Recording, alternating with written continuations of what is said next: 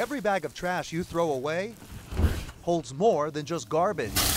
It is filled with energy. In fact, experts say each bag can produce enough electricity to power a fluorescent bulb for 3 days.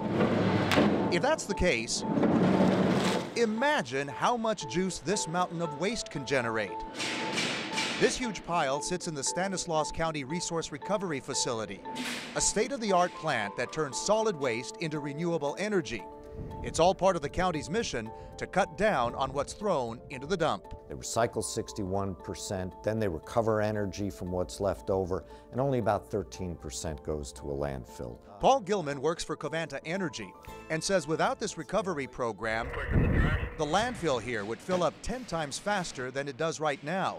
And not only that, he says this facility reduces greenhouse gases that contribute to global warming. All right, go ahead, throw it in there. Plant manager Jeff Roos has just given the order for the grapple operator to fill up the hopper. That means he'll use this sci-fi looking metal spider to grab a large load of trash and feed it into the system.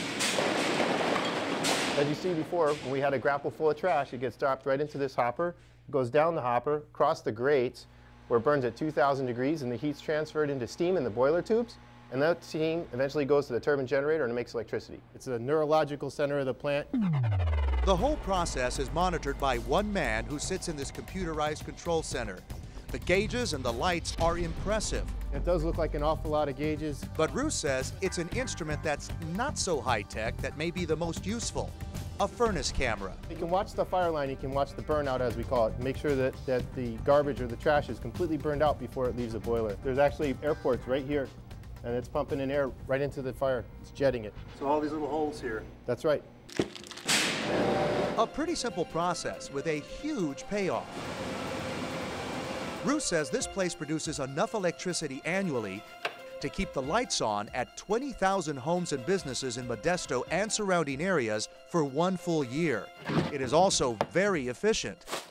This trash can of garbage will be reduced to something that you can hold in your hand, which means there's less raw garbage in here to create methane gas, which experts say is 25 times more potent than carbon dioxide.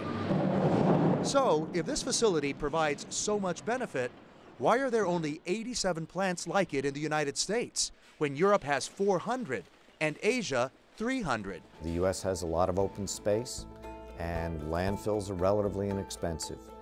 So we have to compete with landfills, but oftentimes we're a little short-sighted. We want to see what it's like in 1 or 2 years, not 5 years, 10 years, 15 years. As part of his final sales pitch, Gilman puts it this way. In the last 20 years, this Northern California facility has created 20% more energy than what could have been produced by the 208 million gallons of oil that spilled into the Gulf of Mexico in 2010. And this plant, he says, doesn't threaten the environment.